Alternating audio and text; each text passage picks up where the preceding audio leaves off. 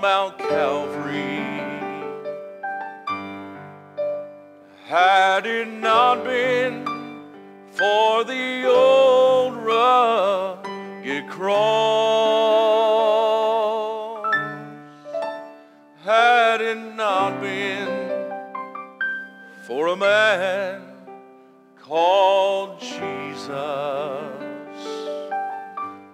then forever my soul would be lost. It's only been 15 years probably since I sung it, but I'm so glad he was willing to drink the bitter cup. Although he simply prayed, let it pass from me. Oh, but I'm so glad that he never called heaven's angels and say, pull these nails from my hands that really torment me. But you know, he had so much love, had so much compassion for you and me, that he was able to look ahead in time, and he simply said, I will stay the course and I'll finish my race so that those that's coming after me can walk in victory, can walk in a place of peace and a place of rest. And this morning you and I are overcomers simply because we have a testimony that his blood still is flowing, and that it's never lost its power, it's never lost its ability. And I don't know what the enemy may have told you this week, but there is still power in the blood of Jesus. Can I tell you this morning that it doesn't matter what you have need of today, he is still able to do what you have need of this morning. And it's simply because he said, I will go to Calvary, and I will bear an old rugged cross, and I will even give myself so that you can have life and have it more abundantly. Somebody ought to give him praise right now, because if it had not been for the Lord on my side, where would I be today?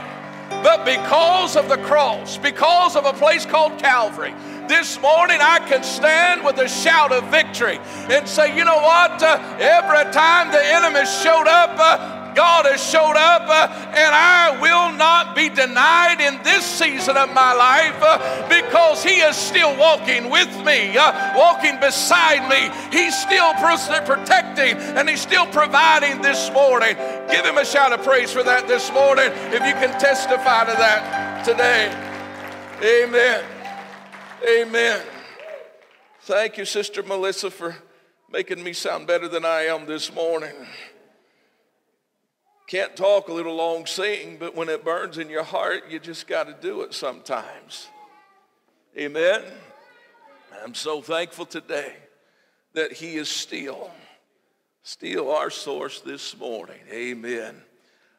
Those of you going to class, feel free to do so at this time, and we're going to get into the Word this morning, and we are going to go on a journey together. The Lord would help us. Pray for us this morning that our voice will last a little while longer, if you would please. But as we're getting ready to go to the Word, and those going to class this morning, I'm going to ask you to also remember Pastor Jade and his family. We did not mention it. Some of you may not know, but Pastor Jade's grandfather stepped into heaven Friday morning. Was not expecting that. He'd been a little sick, but Thursday they took him to the hospital, let him come back home. At about 7 o'clock Friday morning, our dear brother in the Lord finished his race here and stepped into eternity there, and to forever be with the Lord. And all the sights that he's seeing today, oh, what he's encountering today, oh, isn't our future bright if we just finish well? And Jade's papa, he finished well, and we're so honored to been able to meet them and spend some time with them. But that memorial service will be tomorrow morning, 11 o'clock in Camden, Ohio. So be praying for the family if you would. I know they greatly appreciate it this morning. So if you have your Bibles with you this morning, 1 Kings chapter number 21. I want to give you the first 4 verses of this familiar passage. I've preached from this passage multiple times over the years. But as I was studying, I'm going to take us several places this morning. But if the Lord would help me, I want to be an encouragement to you today. We hear enough bad, we hear enough negative, and you know, our nation as well as the nations of the world is in a place of just complete upheaval and lots of uncertainty and all those things. But there is some things that are certain. Not everything is unstable. Not everything is doom and gloom. But when we live in this world, even though we're not of this world, we live in this world. The news of this world sometimes has an impact on us, and especially when you have an adversary that is continually trying to plot your demise, and he's trying to attack you and your family and everything that you're about. But there is some things this morning that we can stand with confidence and know that God is still who he says he is today. So if the Lord would help me for a few moments, I want to talk to you today about a priceless inheritance. A priceless inheritance. How many knows you got something special today? I mean, you really know you got something special. Now, husbands, I'm not talking about your wife sitting beside you. I know she's special, but I'm talking about even something more special than that. Oh, did I say that backwards, Steve? Yeah, okay. Ladies, I know you have husbands that's beside you that's special. There, I'll do that one for Steve. That makes him feel better. But how many knows that I'm talking about something even more special than that, and that is Jesus Christ this morning. But when we go through the hustle and bustle of life, sometimes the things that are near and dear to us gets neglected. Not that we mean to, but it just would kind of loses sight of really the importance of it. So I'm going to try to just bring us back to a place of remembrance for a few moments this morning. But let us go to this very familiar story in 1 Kings chapter 21. And it says, and it come to pass after these things that Naboth, he had a vineyard which was in Jezreel, and it was by the palace of Ahab, king of Samaria. And Ahab spoke to Naboth, and he was saying, give me thy vineyard, that I may have it for a garden of herbs, because it is near unto my house, and I will give thee for it a better vineyard. Or if it seems good to you, I will give you the worth of it in money. And Naboth said to Ahab, the Lord forbid it me, that I should give the inheritance of my fathers unto you. And Ahab came into his house heavy and displeased, because of the word which Naboth the Jezreelite had spoken to him. For notice, he said, I will not give thee the inheritance of my fathers. I want to preach this morning on a priceless inheritance. 1 Peter chapter number 1, verses 3 through 5, we read these words.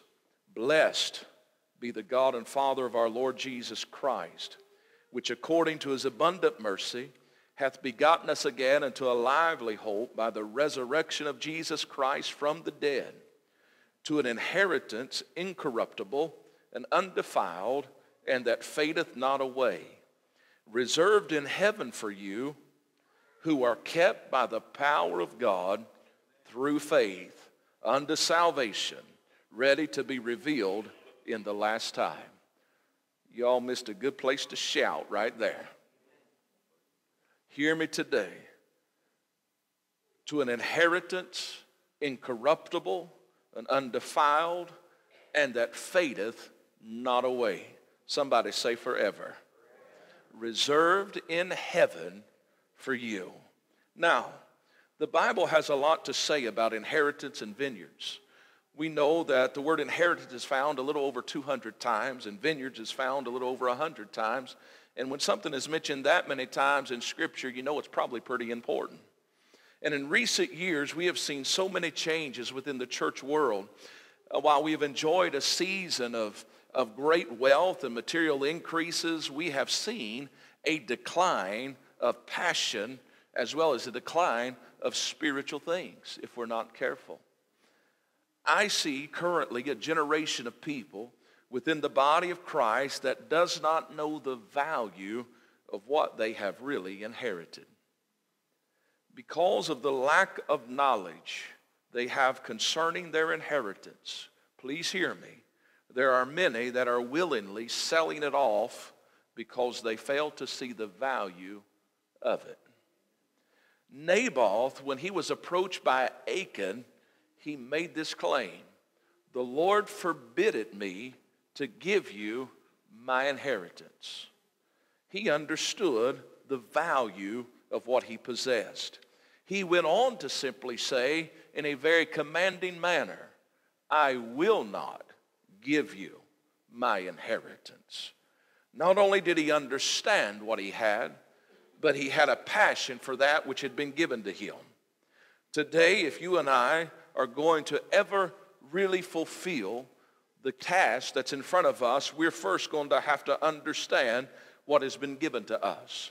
And just like Naboth inherited a natural vineyard, you and I have been given a spiritual vineyard, and our Heavenly Father, He has planted it and cared for it throughout generations. But now it has been entrusted with you and I. This vineyard produces fruit, and it cannot be replaced by anything this world has to offer. We know, according to John 15, if you was to read that familiar passage of Scripture, we find that Jesus says, "I am the vine, ye are the branches." Notice, Jesus Christ, when He birthed forth from the grave, was the emerging of the vines of this vineyard. And when He, the Holy Spirit, descended, the fruit of the Spirit was found ready for those who had been given access to this vineyard. However, this morning, let me remind you that the spirit of Ahab is very much alive and in this current hour and is desiring to take away everything that the Father has given you. But not only is there a spirit of Ahab, but let me remind you that there is always someone that tries to assist Ahab in what his desires is, and that is Jezebel. Can I tell you this morning, Jezebel has always been in alignment with Ahab. And Jezebel is still in alignment with that same spirit today. This demonic spirit is presenting himself, however, in a harmless manner, offering an alternative vineyard for the men and women of faith. But I want you to hear me today. There is nothing greater and there is nothing equal to what you have in Jesus Christ. If it does not line up with the Word of God, you need to get out of line with it because it's not something you need in your life. Yet there is nothing this morning that you and I need to understand other than this, that He is still our source and He is still our strength. Notice, yet there is nothing greater in this vineyard which the Father has given to us through His Son, because in what we have received in Christ, there is everlasting life, there is deliverance, and there is freedom. And that's just a couple of things. The truth is, our vineyard is the only vineyard that can produce the fruit of the Spirit where men's lives are able to be transformed and changed. Notice, Jesus Christ is still the way, the truth, and the life.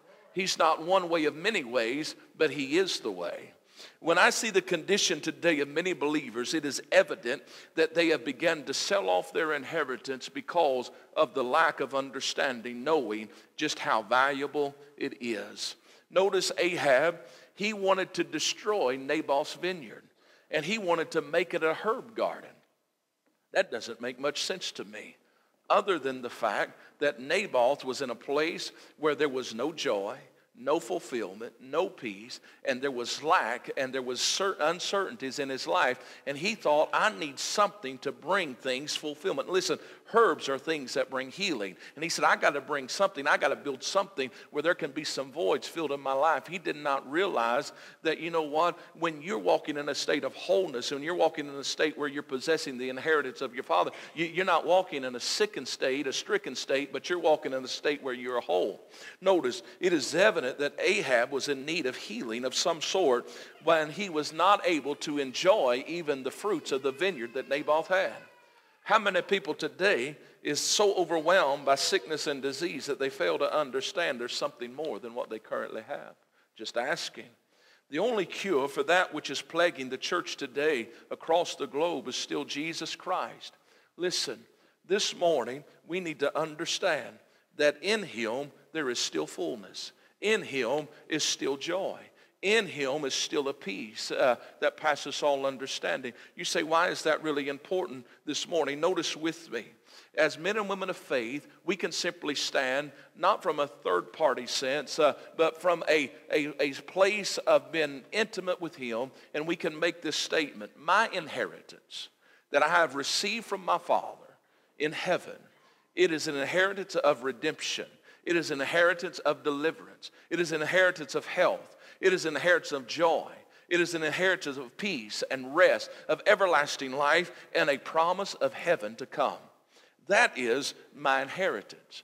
But the enemy comes, and he always wants to sow seeds of doubt, and he simply begins to tell us things like this. You're broken.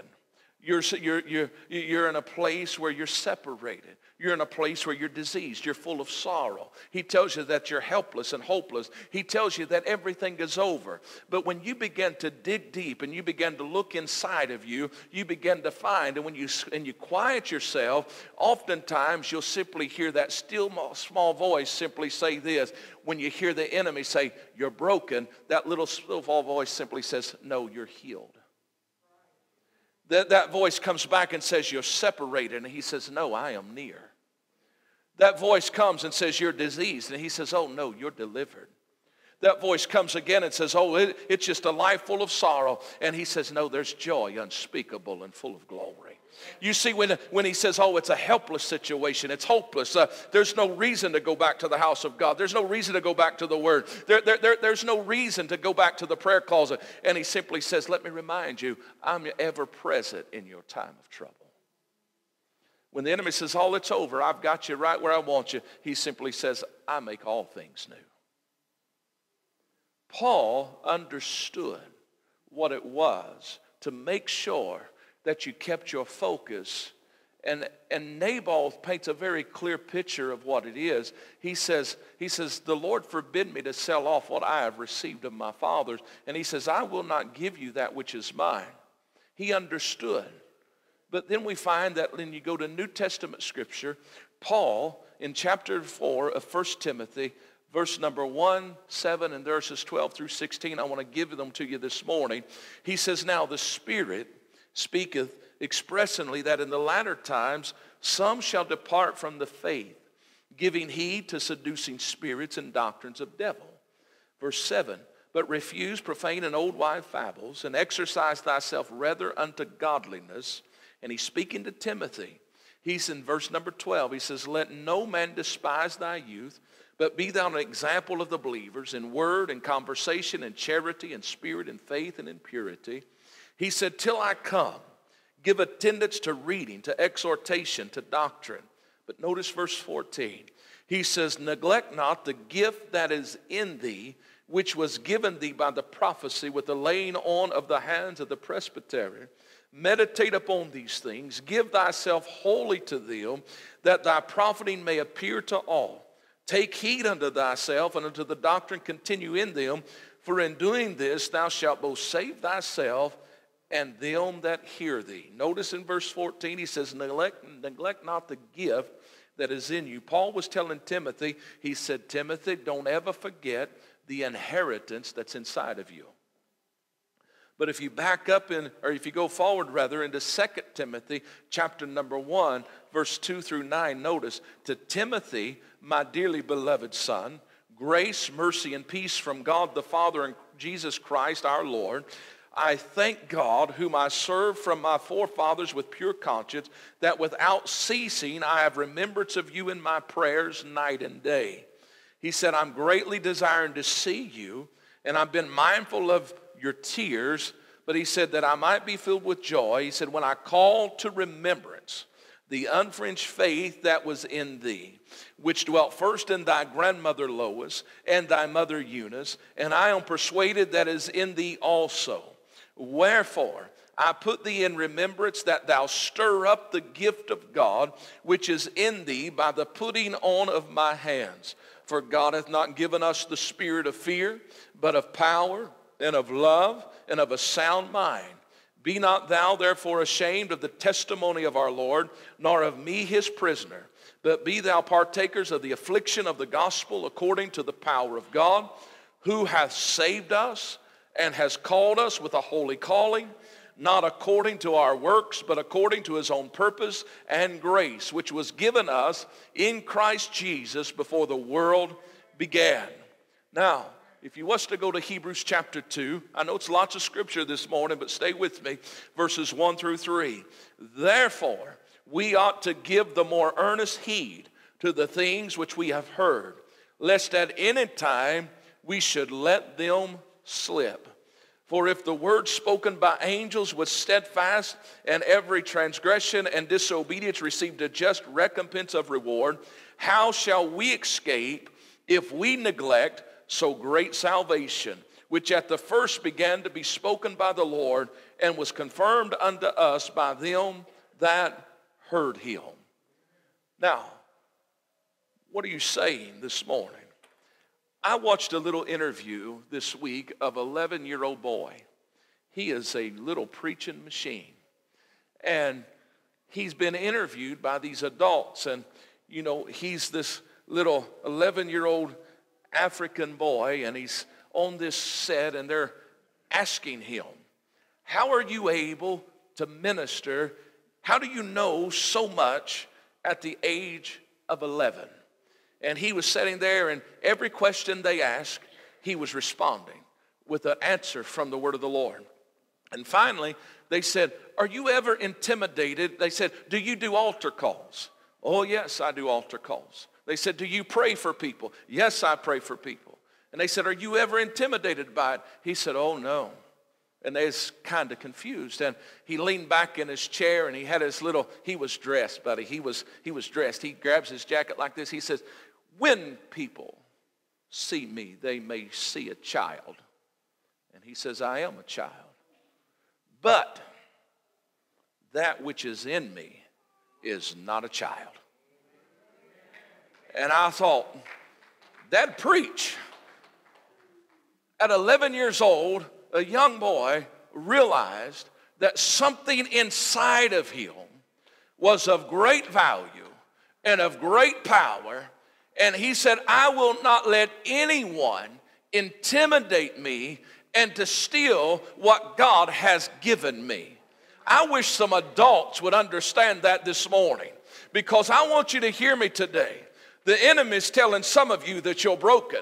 But you need to understand that through the saving blood of Jesus Christ, you're not broken, but you have been born again in the likeness and the image of God. And you are not just touched, but you have been healed, delivered, and set free. Some of you still hear the enemy saying, oh, you're separated from the goodness of God and the grace of God and the mercies of God. But notice in the word of the Lord, his grace and his mercy is new every day. Some of you still walking around with the mindset, oh, I'm diseased and I'm this and I'm that. But can I tell you, you are a child of the Most High God, and there is royal blood that's flowing through your veins. And this morning, you got to get out of that mindset and know what old Claude Ely used to sing, I am a child of the King. Not just any king, but the King of Kings and the Lord of Lords. And of this kingdom, there is no end. Of this kingdom, it is a place where there is life and liberty for all that will come. The enemy says, oh, but life is so hard, and it's full of trouble, and it's full of sorrow. But listen, no matter where we find ourselves, David said, I've come to understand that the one that I call shepherd, the one that I call master, he said he's such a good shepherd that even when I go through the valley of the shadow of death, he said, I will fear no evil. He said, because he takes care of me. And even when I'm in the presence of my enemy, he prepares a table for me. He says, because he said in him is something that trumps everything else that comes my way. This morning, the enemy wants you to think that you're helpless and hopeless. But can I tell you, if you look beside you this morning, he's there. If you look behind you this morning, he's there. If you look on the other side of you, he's there. And even if you look ahead, he's already going before you. And this morning, the inheritance that you have as a blood-bought saint of God is something that's worth hanging on to.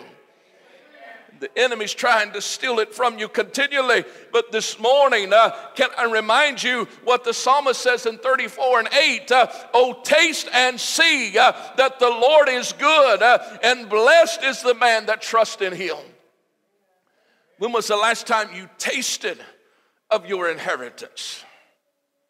You see, the world will give you lots of things that taste good, but it's not good for you. Listen, I know some of you couldn't wait till yesterday morning and got here. I understand that. I live with one of those people. Okay? But at 2 o'clock this morning, it was, oh, yeah. Too many Dr. Peppers, too much dirt cake, too much everything else they ate that was junk yesterday. He said, I'm not doing that tomorrow. But see, it looked good, it sounded good, it even tasted good, but it wasn't nothing good.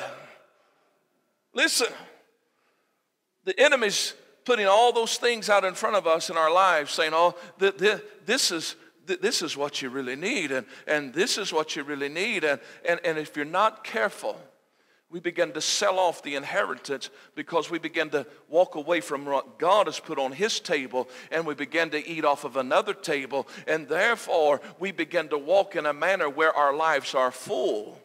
And we say, I don't have a desire for this. I don't have a passion for that. And the thing is, you're full, but you're walking around in a full, stricken state when God says, listen, I've got stuff over here that's full of life, that's full of joy, that's full of peace, that's full of everything you need. But you continue to partake of this. And what you didn't realize is you've been selling off this inheritance, and he's been giving you something, just like Ahab told Naboth. He said, I can give you something of equal value, or I can give you its worth in money. And the thing is, but Naboth said, I refuse. I wish somebody would stand and refuse this morning, because the enemy comes along and says, well, you're not spiritual enough, or you're not polished enough, or you're not this enough, or you're not that enough. And listen, can I tell you that he is no respect of person, but he says, to all that will come, he will extend his hand to. Listen, our inheritance is not just for here, but it is for eternity. You see, when I began to understand that the vineyard that has been given to me, that's been passed down from generation to generation, listen, it is a generational thing that needs to be focused on and begins to need to be celebrated, because the kingdom of God has not lost its power, it's not lost its ability, but there is still redemption, there's still deliverance, there's still healing, there's still eternal life, there's still joy, there's still rest, and there's still peace. And you say, but we don't get excited about that much anymore. No, we don't, because we don't understand that the thing is, everything around here the enemy's given you is just temporal, and it's full of death. But when you start really understanding what you have, I'm not talking about what anybody else has, but do you really know what you have in Jesus this morning? Because see, if you would pause and reflect back on the old song this morning, had it not been for a place called Calvary. Had it not been for an old rugged cross, and had it not been for a man named Jesus, where would you be today? You'd be lost. You'd be separated. You'd be broken.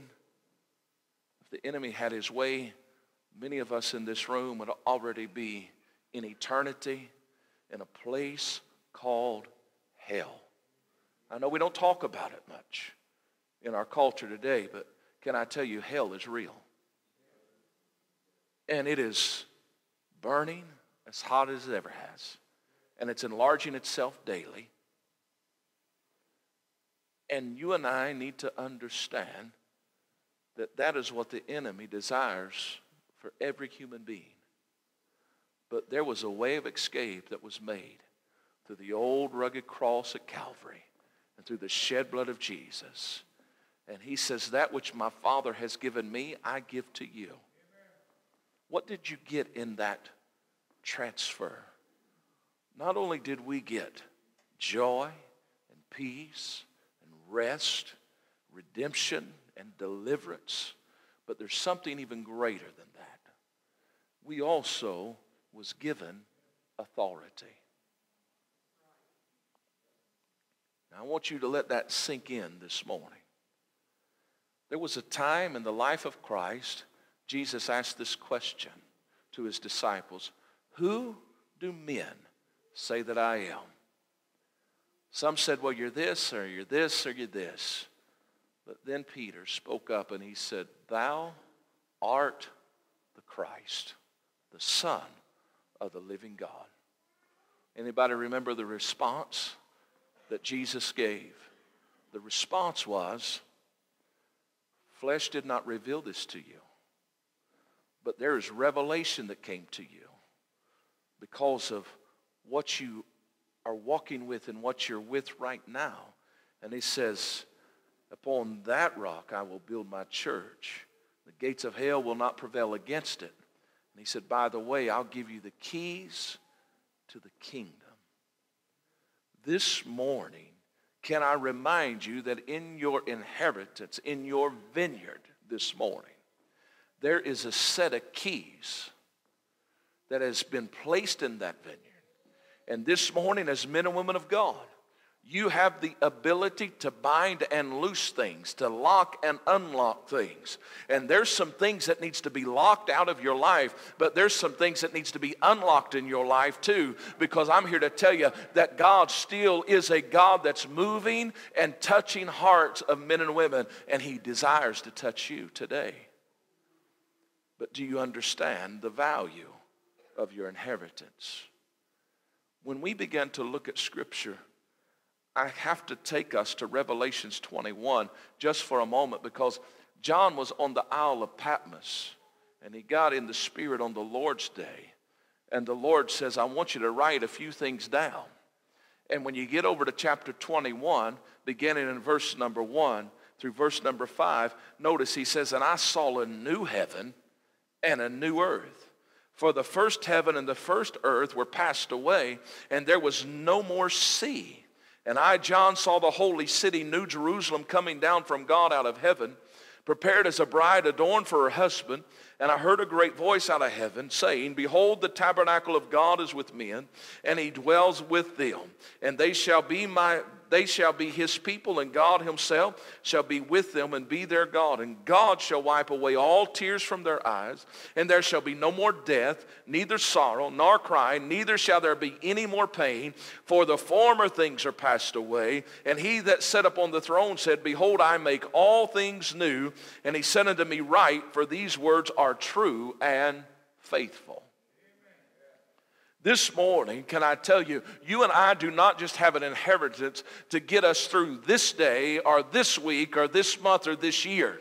But when you and I continue to walk with him and continue to allow him to lead us and guide us and direct us on a daily basis, and we willingly pick up our cross and follow him daily, you and I have to understand this, that our future is a future that we can get excited about. And Nabal, he understood in chapter 21 of 1 Kings, he said, it does not matter what comes my way, but I have been given something that I am just a steward over. I'm not even really the owner of it because it is my responsibility to pass it down to the next generation, just like my father and his father had done. And he says, I can't sell you what's not rightfully mine. He said, I've just been entrusted with it. He said, the law prohibits me to give anything like this to you. And he said, I will not do it. Whatever you want to try to do to me is fine. But notice with me, that decision cost Ahab his life. We don't talk too much about that, but you read the whole passage, we find that Jezebel, she walked in and saw King Ahab in a distraught state, and she said, aren't you the king, or aren't you the one in authority? She said, let me take care of this. And she began to write letters and put the king's seal on it, and she began to get false accusers to go in and speak against Naboth as they put him amongst the people, and they took him out and slayed him. But then Jezebel comes into Ahab and says, listen, Naboth's dead. Go down there and get the vineyard that you want. He thought everything's good and grand. And the enemies thought that for some time. And I heard the Lord say in my spirit in recent days, he said, listen, Ahab has been on his path and he's trying to take what's been God's people. And he said, listen, I'm sending a prophetic move and there is getting ready to be a confrontation in the spirit realm. You hear me this morning, and I want you to get this in your spirit. As Naboth began to walk down, the prophet begins to walk, and the Lord says, I want you to go tell him. I know exactly what he did. I know exactly what just happened. And the same thing that happened to him is going to happen to you, and there's not going to be a man that ever reached maturity in your family. And by the way, also Jezebel's going to experience some dogs licking her blood. He said, I'm getting ready to bring a divine reversal at my appointed time. And I want you to hear me today because Naboth said, my vineyard's not for sale. I won't give it to anybody. The Lord began to move on his behalf, and we find that there began to complete obliteration of the enemy. I want to tell somebody this morning, what we have is worth fighting for. What we have is worth dying for. And I'm going to tell you this morning, when you and I become willing to die to self, God begins to remove on our behalf, and there begins to be a confrontation, and it's not one that we have to fight or worry about, but there's a prophetic anointing. Please hear me this morning. There is a prophetic anointing that's coming to this nation this year that's going to cause Ahab and Jezebel to experience death, and there is going to begin to be a liberating power of the Holy Spirit of God, because there's some people that said, I'm not for sale this morning. I don't know about you, but today is the day that we got to make up our mind and say, you know what? God is good. He is gracious. He is faithful. He is my ever-present help. He is my strength. He is my deliverer. He is my king. He is my lily in the valley. He is my bright and morning star. He is the rose of Sharon in my life. Can I tell you today, you have something with him that man did not give you. You have something that cannot be substituted or replaced by another, because in him there is still victory. In him is still joy. In him is still healing and deliverance. In him is still salvation. In him is still the presence of the Holy Spirit. In him is still a song. In him is still a dance. In him is still a shout of praise. In him is still a future. Some of you need to shake it off and say, I'm going to go with God. I'm going to let everything else fall by the wayside, and I'm going to be what he says I can be. Because you have a priceless inheritance. This morning, while we're sitting in a world that's going crazy, there is a king that's sitting on the throne in heaven that says, just finish well. Stay the course. Don't be weary. He said, I never leave you, never forsake you, but I'll be with you. Some of you thought you've been by yourself, But you just need to look down inside, and you need to do what Paul told Timothy to do. He said, listen, Timothy, I see your tears. But he said, I can't help but begin to get joyful, because he said, I remember something. I remember a day. I remember a day when I laid my hands on you, and something entered into your life. And he said, there was some faith in your family line that has not been sold off. And he said, there's some faith that Grandma Lois had and that Mama Eunice had. But he said, I am persuaded that it's presently in you. He said, what he was saying is this: there's an inheritance that has not been sold off. And I understand that it gets hard and it gets difficult. But he said, listen, for God didn't give you that spirit of fear, and he did not give you anything other than of love and power and of a sound mind. And he said, I want you to reach way down deep and I want you to stir up what God's given you. He said, because notice, I want you to realize it is by the power of God that we're able to do and be what we're supposed to be. Some of you this morning, you need to not neglect the gift that's in you. Because Paul said to Timothy, don't you dare neglect what's in you. Some of you forget what's in you. Listen, can I remind you what's in you this morning as I bring this to a close? What's in you is more than a prayer. What's in you is more than just an encounter, but in you this morning, right now where you're sitting, in you is the kingdom of God. Think about it. Inside of you this morning, right now, inside of you is the King of glory. Inside of you right now is the Holy Spirit of God. In you right now is enough power, if you have faith. In you right now is enough faith for you to look at that mountain in your life and say, in the name of Jesus, be removed. And it has to move. Hear me today. The enemy wants to keep you so troubled, keeps you so distracted, to focus on all of the stuff that you don't see naturally. But if you would look in the Spirit and look and see what's in you, you could say what the Shunammite woman said that we preached on just a few days ago.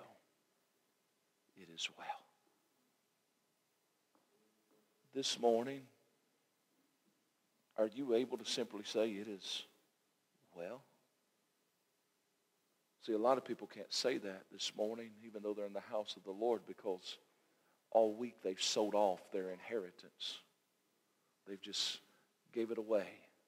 They just didn't see the value of it. This morning, you and I have to understand what this little 11-year-old boy understood. He said, you may just see me as a child, and I am. You may look in the mirror and say, well, I just see broken. I just see lack. I just see inability. And maybe you can justify whatever you say about yourself, but I just want you to understand that inside of you, it's not broken. It's not in a state of weakness. But what's inside of you is full of power. If you have made Jesus Christ Lord of your life, just like that little boy said, he said, that which is in me is not of a child. What he was simply saying is this: what's in me is fully developed, fully positioned in power and authority. And no matter what I encounter, I am able to rely upon it and not this. Quit relying on this fleshly thing that's just temporal and that's going to fade away. And begin to rely on what's inside of you this morning. And we need to remember this morning that we are men and women today that God has, for such a time as this, allowed to be present on this planet, to be his hands and his feet, to be stewards of the vineyard.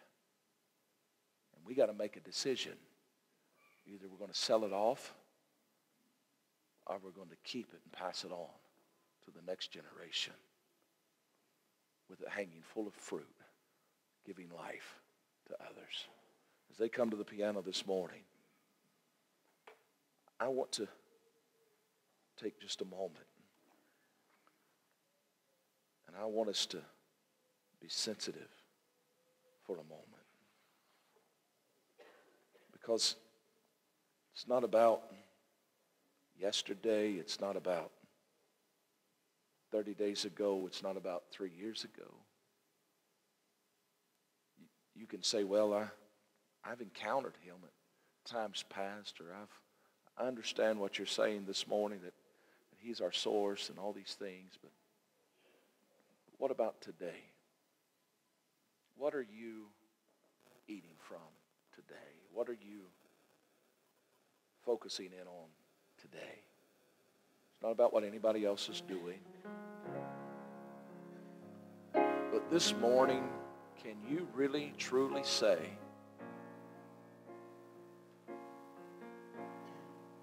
that I understand just how precious the gift is that's been given to me?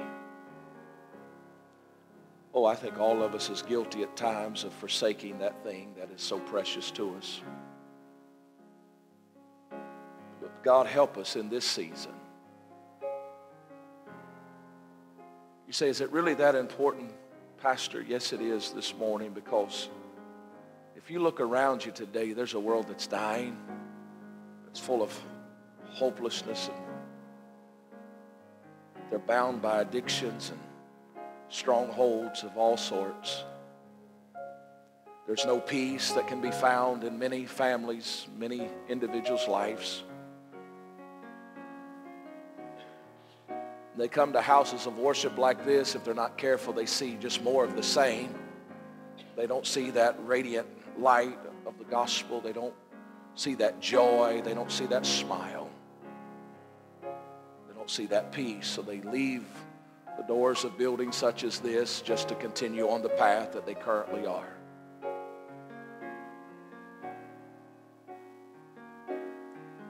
And the enemy has taken many vineyards and simply turned them into herb gardens.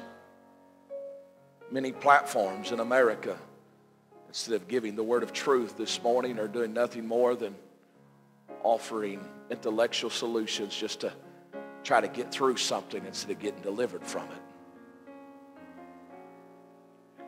But there has to be a calling back. There has to be a remembering. There has to be a stirring this morning within the hearts of men and women of God to understand that what we have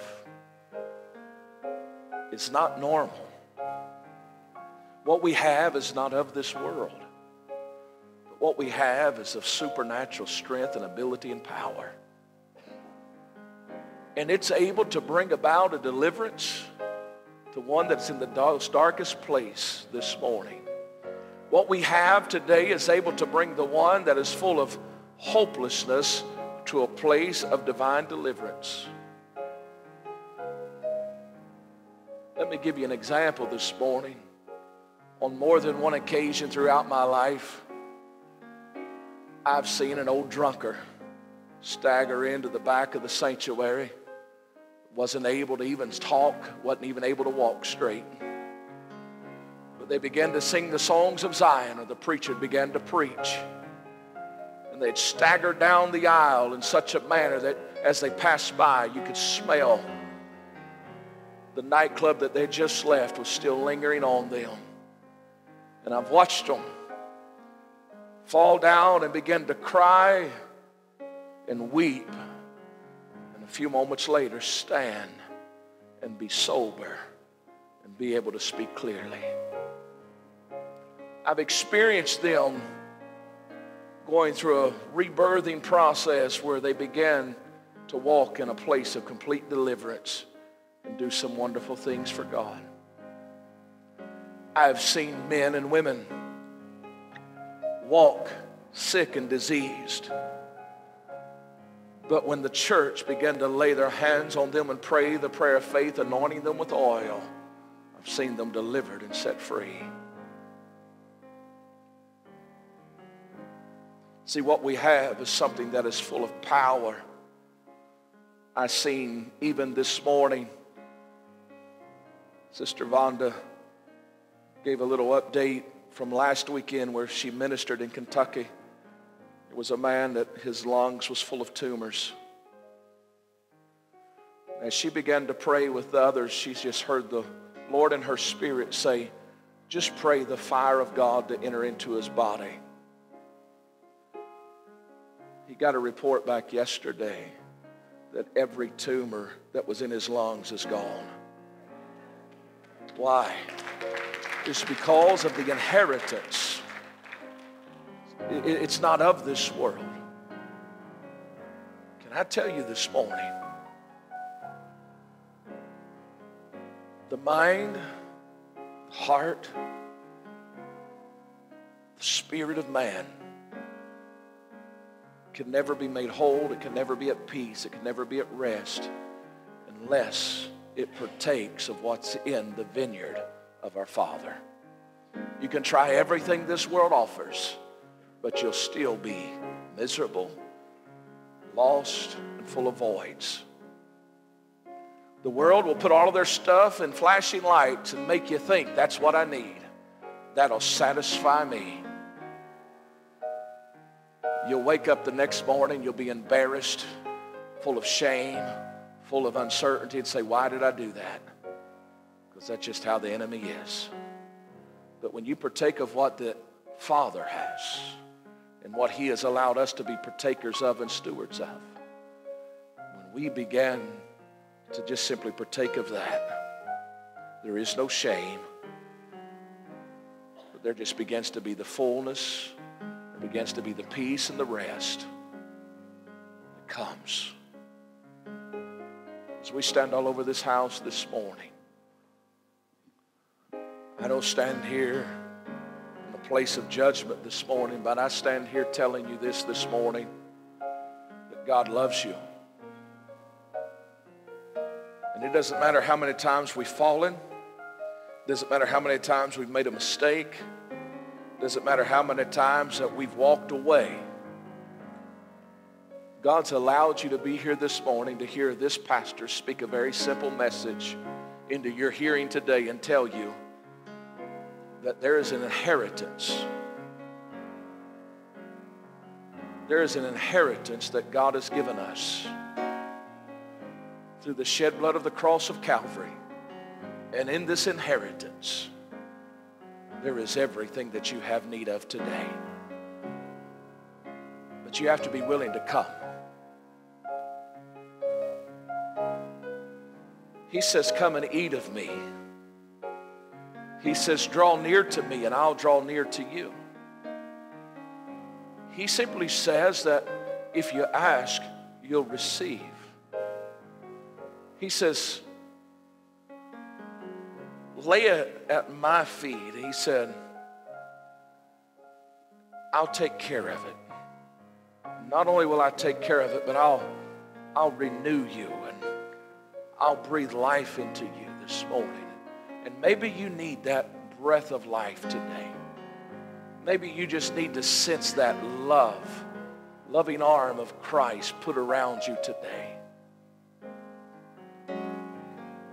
Maybe the enemy's put all types of things in front of you in recent days and said, this is what you need and this is what you need. And just give me that and I'll give you this.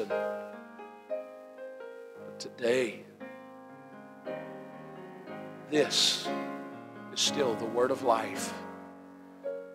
This is what we have to eat of. So this morning, as we're just kind of still in the presence of the Lord, every eye closed just for a moment. If that little still small voice this morning is speaking to you, and you'd be honest before God this morning and say, you know what, I'm guilty. I've sold off some of my inheritance. I've walked away from some of the things that I know I shouldn't have. I've not really been all in this morning. Can I tell you, God's not here to judge you this morning, but he's still simply just saying right now, come. We used to sing an old little chorus that said, come home, come home. Simply said, coming home. Never more to roam. Right now, he just wants you to come home. He said, I just want you to come back and begin to eat of the inheritance that I have given you. So right now, if the Spirit of God is, I'm not questioning your salvation this morning. That's not what I'm doing. I'm just saying that have you allowed things into your life that you know that God's not pleased with and God's not happy with today? It's time to remove those things and just say, you know what, I'm going to rededicate. I'm going to recommit my life. And I'm going to just simply call out to the Lord and say, Lord, forgive me. And Lord, I'm not going to sell off my inheritance, but I'm going to stand firm and I'm going to fight for it. I'm going to care for it. I'm going to pass it to the next generation. I'm going to ask you to step out of your seat right now and come and join me in the front of this building. Right now. God bless you this morning. God loves you this morning.